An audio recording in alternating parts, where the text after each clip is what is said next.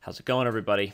International Master Danny Rensch here for Chess.com's YouTube channel. Today we have a member analysis mini. That's right, get excited. If you're a member of Chess.com, you too can become a real YouTube video and be immortalized with either bad play or good play, but usually I'll find a way to criticize you anyway. I don't know why. It's probably unworked out childhood pain. But anyway, here we have a scotch, and again, I'm not always picking games just because they're an opening that I tend to play. These days I'm mixing it up a lot more.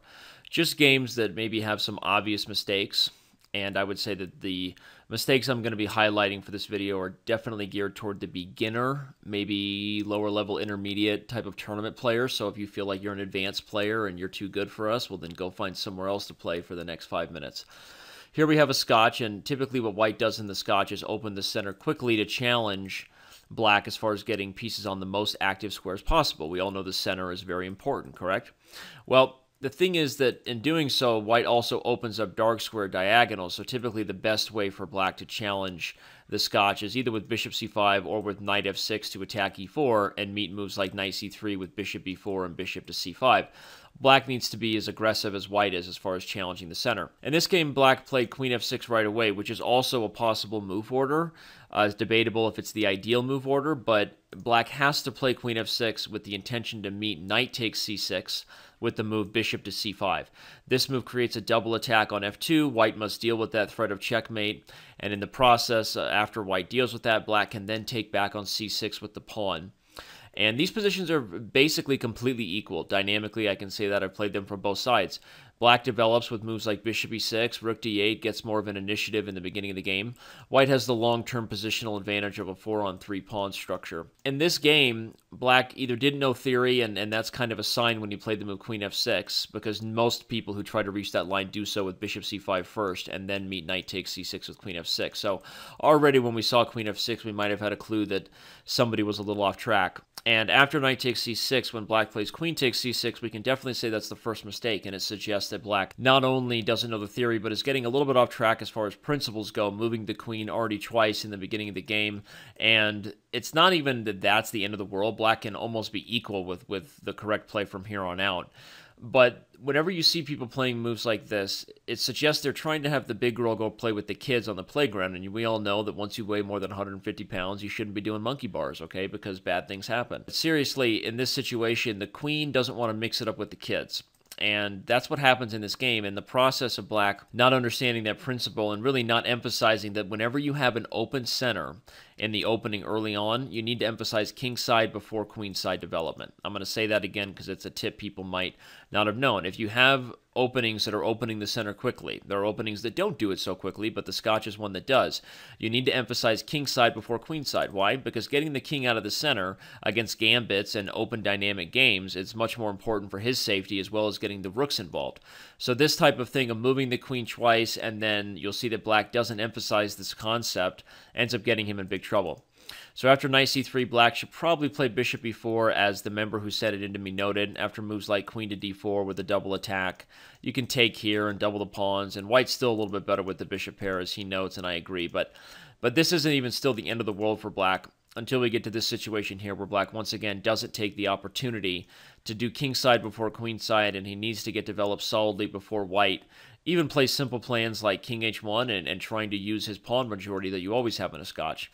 Instead, black plays c6 and then b5, wasting 2 tempos to attack this bishop, which makes you feel warm and cozy in this situation because you're thinking, oh, right, here's some discoveries, and we're going to get little attacks on f2, and everybody's happy, and Bob's your uncle, and, et cetera, et cetera. But this shows that even material can't really make up for this type of aggressive neglect of your king when your opponent is as fully developed as white is here. White immediately plays an aggressive move, e5. I would almost even say that natural moves that develop, the member noted here that a move like bishop e3 was probably already pretty good, because if black takes here, it unleashes the coordinated long-distance relationship. So that's not good. And in that case, if black has to waste a tempo to move the bishop, then bishop e3 followed by moving the rook, and then just a normal type of scotch plan was probably also totally fine. But white played e5, and after queen f5, now bishop e3, which again invites this tactic. e5 is a fine way to do it too. And here black's last chances probably to retreat this bishop maybe, allow for an equal trade, not take here and open up white's rook, but say, okay, I understand I need to learn my lesson. I'm going to protect my bishop and then go back to getting my king safe. But here black falls in love with the discovery idea, neglecting his opponent's threats. After bishop takes c5, bishop takes f1, he probably calculated that at the end of long lines like this, he was going to be up the exchange with a situation where he won the rook and the knight on c3 in exchange for the two bishops, which I have to note, I'm not even sure I like this position for black. The member maybe analyzed it with a computer and maybe would have thought this was not so good for him, but I don't even see the black king getting out of the center here. The queen can't take because that's a pin down. If the knight moves to h6, you're not opening really up your ability to castle. Knight e7 doesn't threaten to castle either because I'll just take the knight after you do. And so if I'm white here, I could still play things like rook to d1 and maybe bring the queen out, and I would expect that there would be plenty of compensation here for the exchange. I would still prefer white, even if best play makes it unclear. But in this situation, white found something even better than queen takes f1, which really punishes the king. Queen to d6, exclam a viach, boom town in your face, and all of a sudden black is like, oh wait, right, what happened here? And there's checkmate on f8. It's coming at high, and in that situation, you no longer even worry about the knight here. Black is not going to survive. He played the best move with castles long, but white really, he showed some class here, I'm not going to lie. White put on his best dancing shoes and put the game away. He played knight to d5, which I personally think might have been a little bit unnecessary. Bishop takes a7 seems to potentially also do the trick. I know it could be met by king to b7, but I'm imagining that even variations where I retreat the bishop and then just pick up this pawn with check while you're trying to save this probably leave white with a pretty awesome lasting attack. Also, you could say that moves like knight a4 here. If you take, I give check here, and I'm either mating you with queen b6 or king a8, and I'm mating you with knight to b6. So potentially, actually, knight a4 is much better than retreating the bishop. So bishop takes a7, I think, might have been the most accurate way to clean up. But white was feeling frisky, and he didn't want to miss the knight because it was lady's knight. And so he played knight d5, threatening checkmate on c7. And after black, if black had taken here, probably both bishop takes a7 again, threatening mate here. And if king b7, we have check town and either mate on b8, or if you go here, mate on d5, would have done the trick.